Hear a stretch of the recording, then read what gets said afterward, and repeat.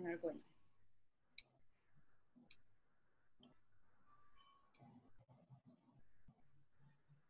Hello, hello.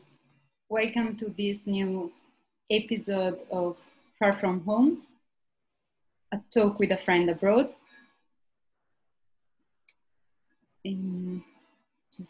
Okay, now we are live. Welcome again to this new episode of Far From Home, a talk with a friend abroad. This week, I'm really honored and happy to have Duncan with us. Duncan is Canadian, living in France, but with international and experience in also diversity and inclusion. Really pleased and honored to have you here. Welcome. Thank you so much, Viviana. It's great to be with you again, and welcome to everybody who's joining us today live. I think it's interesting, like our story or the way we met, because we were connected through Ippolito, who is from Uganda, and he asked us to help him in setting up the African Diversity and Inclusion Center that now it was, as I also mentioned in my post, affected economically and socially by COVID, and this is something maybe we will tackle also a little bit later. And so it was like an online relationship because we meet a few times online, and then we start also sharing some of our personal and professional experience. And so this is why we are here today. And so let's start with you and your experience and how you ended up in France, if you want to share with us a little bit of your story. Oh yeah, absolutely. It's on one level, it's very easy how I ended up in France. So I was born in, I came for love. That's the answer. Yes. So I was born in Canada. My background is European. My background is Scottish. And so most of my family is still in Scotland. My parents came over to the US first, but they had moved to Canada. So I was born Canadian, and I lived in different cities in Canada and in the US and then in Europe. So I kind of grew up very, very privileged life, I must say, but as an expat kid, or what's sometimes called a third cultural kid. Mm-hmm. And I was able to travel a lot through school trips.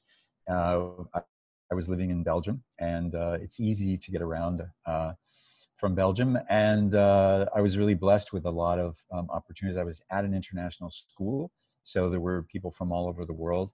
And I came back to Canada to do my university studies initially, and felt completely in between, as we say, as you said, yes. and as we say, so this in between cultures, and that was a challenge growing up, but I came to appreciate what I learned from that, and the adaptability and the flexibility and the incorporation of other ways of looking at. You know, my friend from Sweden didn't look at things the same way as my friend from Colombia did. So, you know, I grew up with all of that, and I married a Mexican. So, and so that's a whole other cultural experience. And also it's a mixed race marriage. So there's all kinds of elements there. He took a job here in France as an expat from Toronto, where we were living at the time. And after 2.5 years, to my shock and amazement, he said, I want to stay in France. And shock and amazement, because it had been brutal for him working for a large group, multinational, very traditional French culture, which will mean something to some of our listeners and viewers. But just to say, very hierarchical, and he was, not French and not white, and didn't speak French as a first language, and was the guy with new ideas and challenged authority, and brilliant, but wasn't really welcome. Yeah. And so he said, I have opportunities here. Will you come to France? And so, after having lived apart for 2.5 years and tried to have the relationship long distance, it was brutal to be apart. I think of the couples now who are separated because of COVID. It's so difficult. So I I changed my life and came to France, and that was 5 years ago.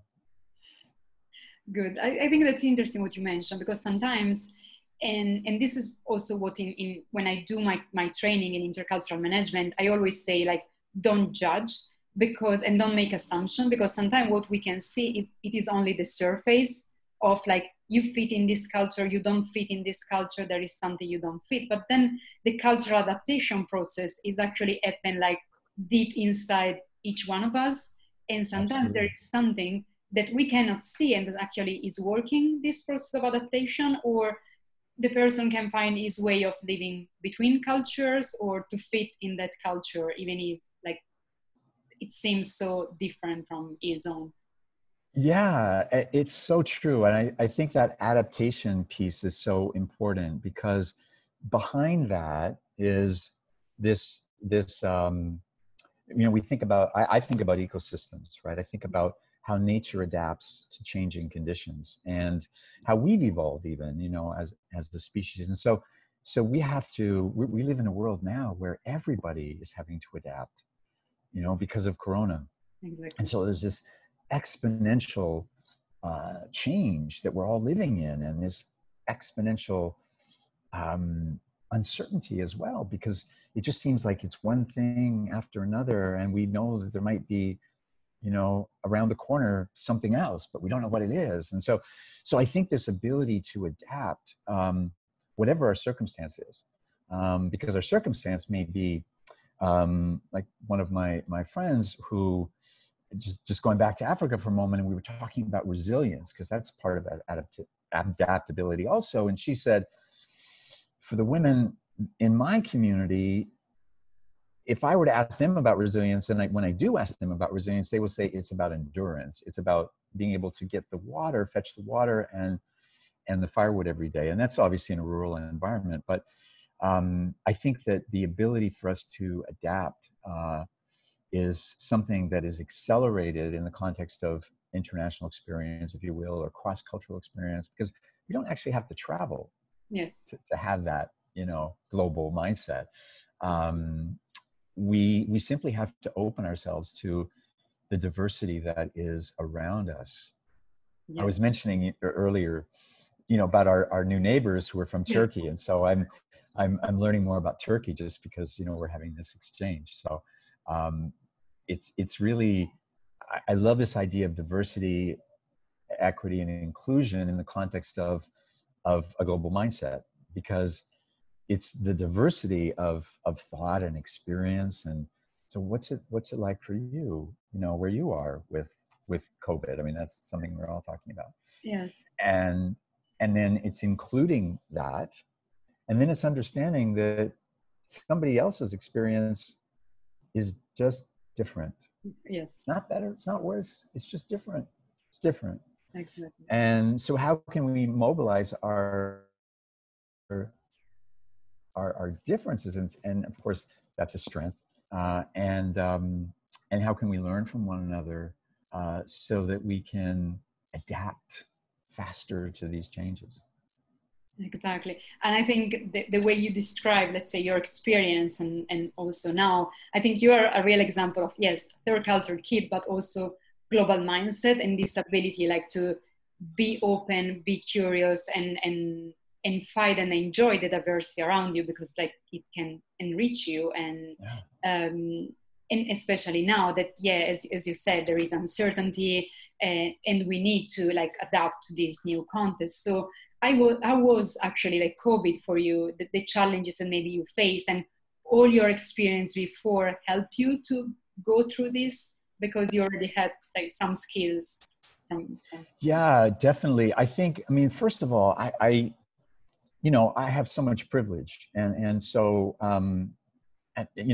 as a man in the world, right, as a white man in the world, um, with a certain, with a level of education and access to income. And I mean, so the first thing I have to acknowledge is all that privilege that comes with that, right? So when I talk about my experience of COVID, it's within that context. Um, Part of what opened me up to thinking about global mindset, and not just being, people talk about, embracing difference, right? I mean, I'm making a little bit sarcastic there, but for me, it's not about embracing it. It's about learning, and it's about this fascination with other people's stories. I mean, I know you're an expert on migration, and I've always been fascinated by other people's migration stories, and living them, and living my own with all the privilege and coming here has taught me a lot. But the downside for me of Corona, I'll just talk about my family. So because my parents are 87, 89, turning 88 and 90 this year. So they're getting on, and they live in Canada, and I can't visit them. And normally I would be able to see them several times a year. I would make a point to go over, and it was a great point of joy for me when I heard my mom say, this is about a year or so after I moved, 2 years maybe after I moved here to France, and she said, "You're closer to us now than you were when you were living in the same state, in the same province." And I said, wow, I feel that too. And so the distance inspired me to be more creative about, the time we had when we were not seeing each other, but then other things like, when I would visit my parents, I would take my mom out on a date, right? This was a new thing. We'd never done this before, but that was something we did in person.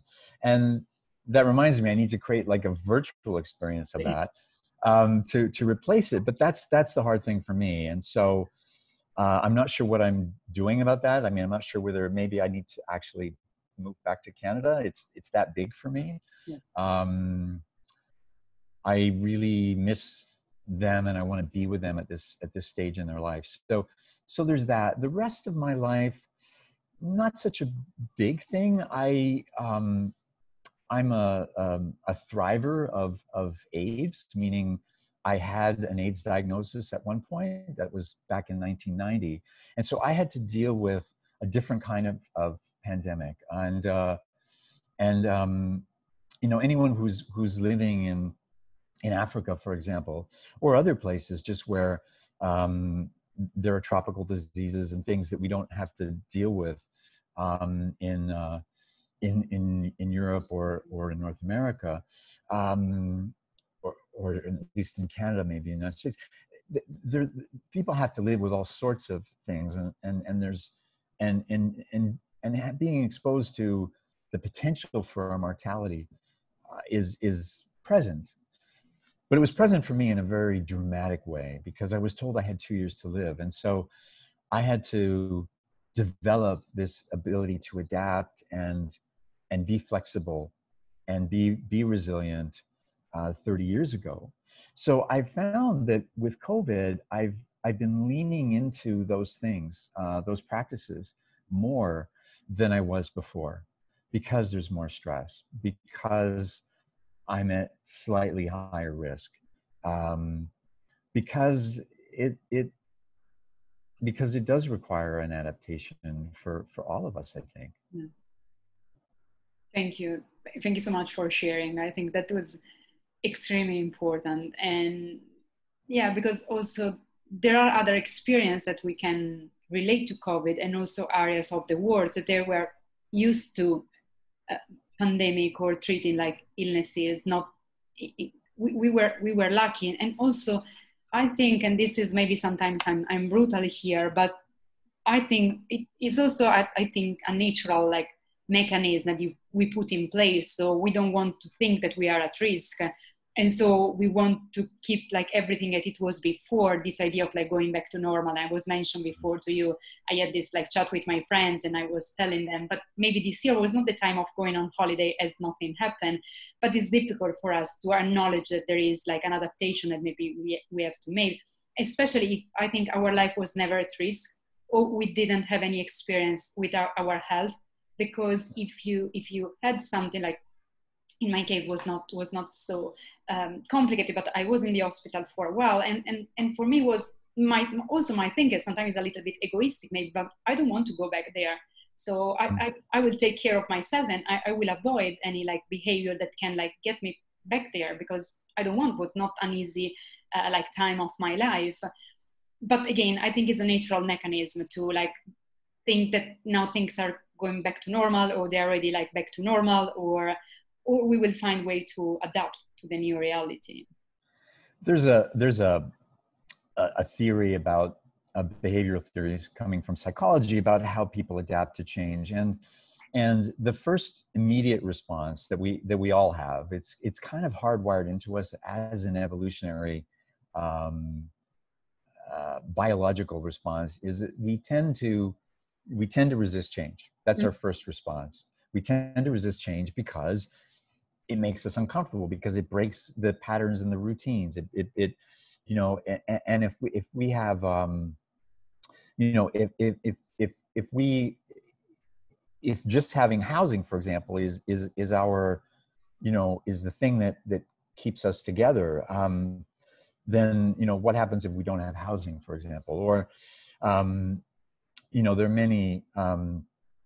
many situations where, you know, the real, you know, we need to acknowledge the real, this example is coming out of a little bit of left field, but the role that women play in maintaining peace, right? Holding families together, doing all of that sense making work. It's not the treaties are signed, that doesn't bring peace. It's the work that happens once that takes place, and a lot of that work is done by women. So anyway, just to say that we tend to respond with resistance to change, and that's normal.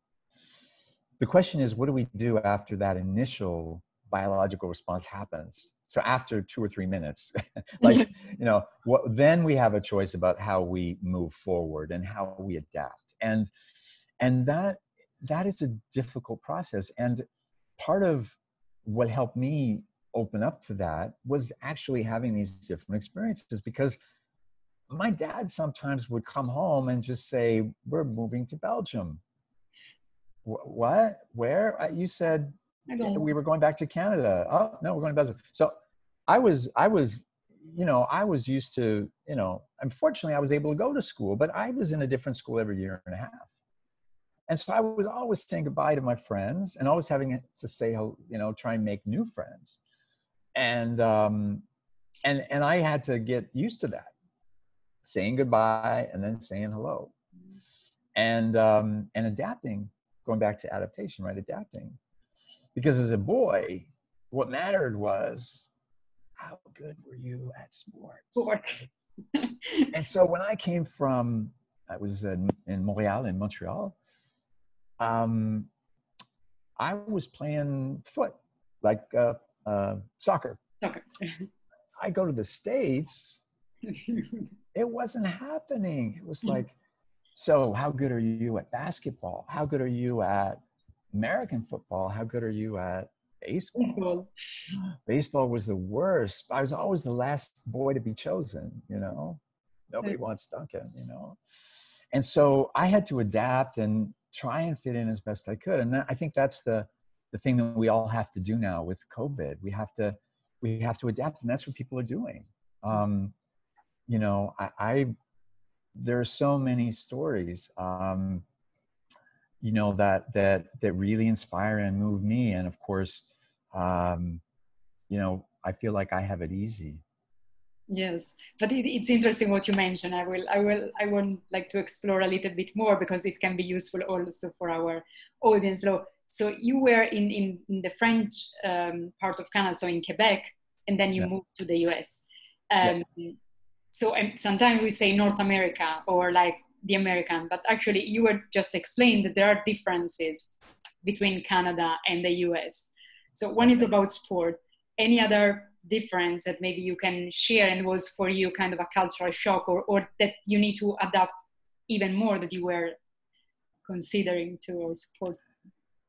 I found out in a very blatant way, because it was in front of me. How shall I put this? Americans don't really know very much about Canada. And most of the because it was, I mean, some teachers maybe a little bit, but basically I'm hanging out with other kids, right? And they didn't care where I came from. They didn't want to know anything about, about Canada.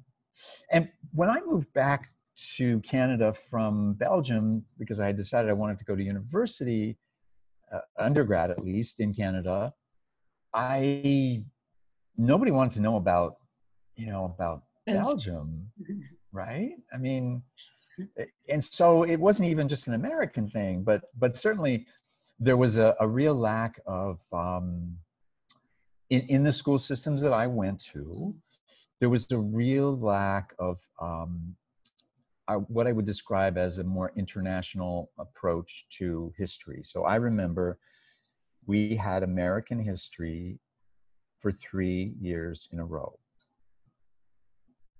We didn't have, yes, the history of Africa. We didn't have the history of China. We didn't have the history of, it was just. Yes, I think that sometimes this can be, and there is like a debate around like history, what kind of history we can like consider, not only our maybe European or American history, but also have like open and be informed also and study what was happening maybe in the same time, but in other part of the world.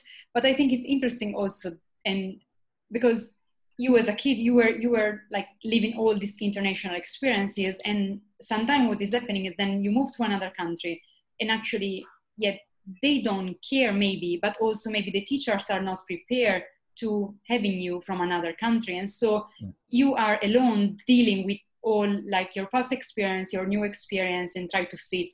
And you have a lot to say or not a lot to say, but inside of you there is a lot, and you cannot share it because they don't care, they don't ask, and maybe they only care if you're good in football or soccer. So it's something that when we do intercultural like cultural training, when we do with teacher, we suggest the teacher to be aware when they have like foreign kids coming from other country or other experience.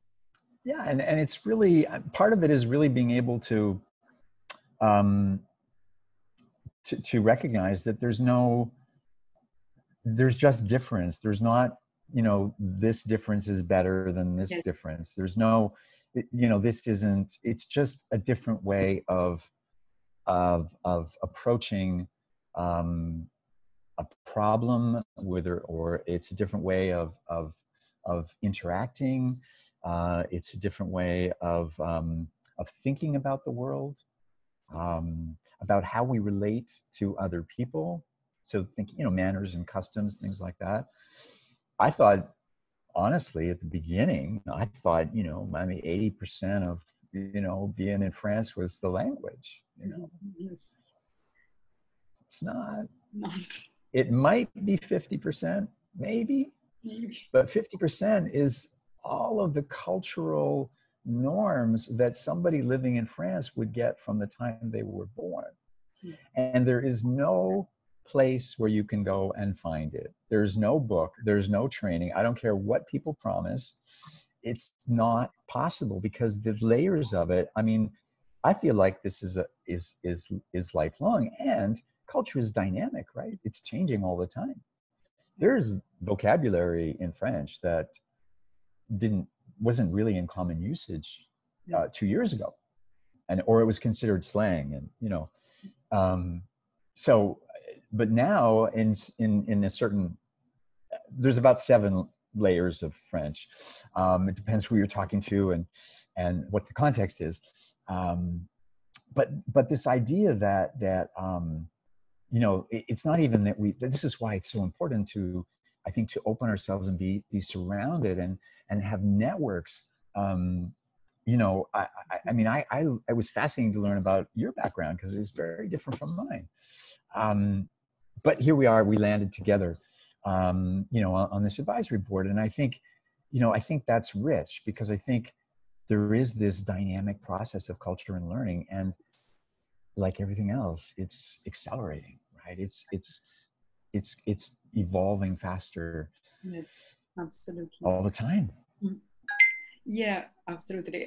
We are almost at the end of our talk, but there is the last question. What like resources did you find or discover, rediscover during or to face these challenging times, being with the relation with your parents, or living in France, living far from home, living close to your partner? And I think, and also just to mention the anxiety, right, of uncertainty that all of us have, right, and the sense of not of being less in control, right? Yes. Because I think those are really big things for people. The resources that I found the most useful are the resources that build all the things we've been talking about in terms of adaptability and flexibility and diversity and inclusion, and resilience. And that is the work that we do on ourselves, right? Meaning, um, our strength is inside us, right? And so it's any practice, like for me, meditation, mindfulness, reconnecting with nature in a big way. In France here, we were allowed to go outside for 1 hour, up to 1 hour every day during the lockdown.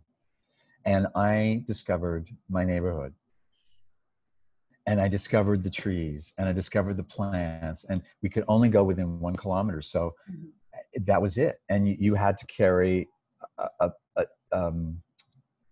I'm not sure, attestation. I'm just going to say, I'm not sure what the English word is. You had to carry this The document to present situation to the, document, yes. yeah, document to the police, right? So you could be stopped, and you couldn't be outside of that.